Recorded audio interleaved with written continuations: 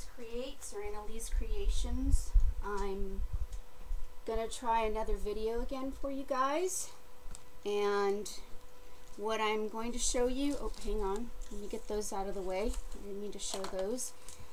Those are for a artist trading card ATC swap on Crazy Island Family, and I don't want to show those because those are surprises. But I wanted to show you how to make a artist trading card envelope out of an old calendar. I have friends in New Zealand that every year, they're so sweet, they send me a calendar, and I've always wondered what I could do with the recycled calendars. Let me move this out of the way. This is in the way. One of my things on my table here. Okay, so I'm going to take this, and I actually had made a template out of another envelope I had made a while back, and I mailed it out, but before I mailed it out I traced it and then I cut out the tracing. So this is what I got. So what I'm going to do is I'm going to place the template that I made out of Bristol paper. You can find it, Bristol paper, at any art store. I love Bristol paper because a lot of the artwork that I do, often I will draw something on a regular piece of paper, and if I make mistakes I erase it and everything, and then I actually trace it, transfer the drawing using my tracing. I have a tracing board thing I use. I'll show you on another video another time. But anyhow, I transfer my drawing onto Bristol paper, and then I cut it out and glue it to whatever I'm working on, whether it be a journal page or something like that. And anyhow, so I'm going to show you how I do this. I find a nice image from the calendar, like this one here. Hopefully you can see it. I've got so much junk on my table, it's not even funny. If a lot of you I've heard out there are craft hoarders, you haven't seen my place. Anyhow, so I take a calendar piece here, page, and I tear it off. Let's see, I tore it off from a calendar from 2013, last year. And then I turn it over. Hang on, let me put this away here. Here we go. I turn it over to where there's the calendar, because that's the side I don't want to use. And then I just place my stencil. I kind of look around and see what do I want to capture inside of this. Okay, say for instance I want that. So I'm going to flip it over. I'm going to kind of eyeball it. I don't measure, I just eyeball. I'm just one of those people that I hate measuring tapes. Anything to do with math and numbers, forget it. I mean, if somebody tells me something by foot, meters, centimeters, inches, I kind of go, huh, okay, show me. That's why I'm an artist. I'm a visual person. Don't try to explain things to me, show me. So anyways, I'm going to take a Sharpie and I'm just going to outline the template. So basically I'm tracing the outer edges. Just like this.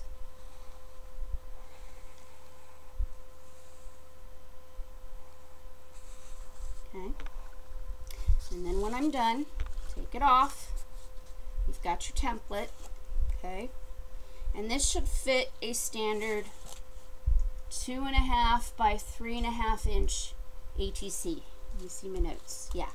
So it should. Okay. But sometimes I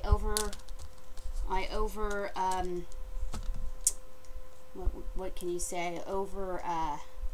Measure. That's the word I'm looking for.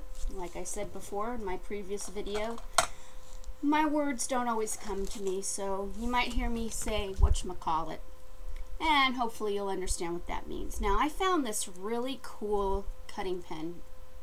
It's got an tiny, tiny X-Acto knife at the end. I'll show closer. I got this in one of my favorite stores called Daiso Japan. It's a dollar store. I'm in Northern California, and the Dollar Tree store that we have here in town has some cool stuff, but I have to tell you, the Japanese know how to make their stuff.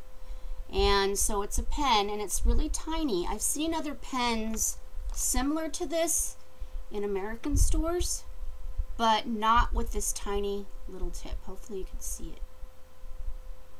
Okay, so I'm going to take the pen and, oh, before I cut through my paper, because I've done that before on my art table here. One of these days I'll show you what my art table exactly looks like. It's an actual very old vintage drafting table. It is heavy, heavy, heavy. When I first got it last summer, my husband and my son and my daughter's boyfriend helped to bring it in the house, and they brought it in downstairs in our living room, which really doesn't have much furniture. And I was working down there for a while, but with all the noise and all the people traffic and doggy traffic that I get downstairs, I have 3 dogs, I needed a quieter space to work, to think, because you get to a certain age and your brains just doesn't concentrate the same as it used to. So yeah, so anyhow, I cut it out. Okay, so I'm just gonna say, okay, I've cut it out. Okay, and it's going to turn out like this. Okay, see the back of it? And you're going to glue the flaps. See how the flaps here? So I'm going to I'll just probably, when I edit this, I'll fast forward through this. But I cut it out because I'm going to show you, because I don't want, in case people want some help with this. And I've seen other people do this, but they've actually had actual measuring templates, which I don't. Mine, the way I do stuff is often through trial and error. And like here, I've cut kind of, yeah. Anyways, or you know what? Forget this, because like I said, I learned through trial and error. Get rid of that. Get my ugly scissors here and just cut it out with the scissors along those lines. Okay, kind of eyeball it. That's how I like to do things. I just eyeball it, because like I said, give me a math, give me rulers, I hate them. I do have a cutting board, an old paper cutter that I use to cut paper down to size, and that's about the only time I will measure something, is if I really need paper down to that size. So I'm sure I probably didn't get it all in the camera, but that's okay. You didn't need to see that part anyways. Okay, so I've done it like this. Okay, so then I take, where's my glue stick? Oh great, here it is. From what I did last night. I happen to like the Scotch brand glue stick. It's clear glue stick and it's wrinkle free, supposedly wrinkle free. I'm not sure if it really is wrinkle free. Okay, like my air quotes. Okay, anyways, so I'm going to fold it over like this. I fold it over, and I'll kind of aim it over. Okay, so you got one side folded. This side, actually, this lower flap should go in, actually fold in first, because you're going to put some glue right at the bottom. Okay, so you're just going to put some glue right at the bottom, just like that. And then you're going to fold that one over. Okay, then for the next part, you want some glue. See, I told you, this is really sticky glue, but I love it because it's easy to use. Yeah, and it doesn't stick to my fingers, because I'm known to have things stick to me. I'm a person that mess follows me wherever I go. I never wear white because I know I'm going to end up with dirt. Okay, so it works like this. Now sometimes I get a little glue on the outside, so I take, just knocked something over. I'm still having to use my headset because I haven't been able to find the cord to my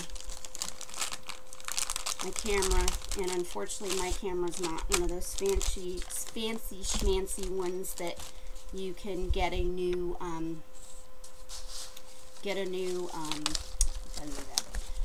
wireless one. Mine's not wireless, unfortunately. Okay, so I've got my baby wipe. I'm just gonna clean off the excess. It's pretty much what I do, because this is already kind of like what do you call it? It's kind of coated paper, I guess you would call it, what the calendars use. A lot of them use coated paper, so it's easy to wipe off. And then I just let it air dry or whatever. And then when you're done, you can fit a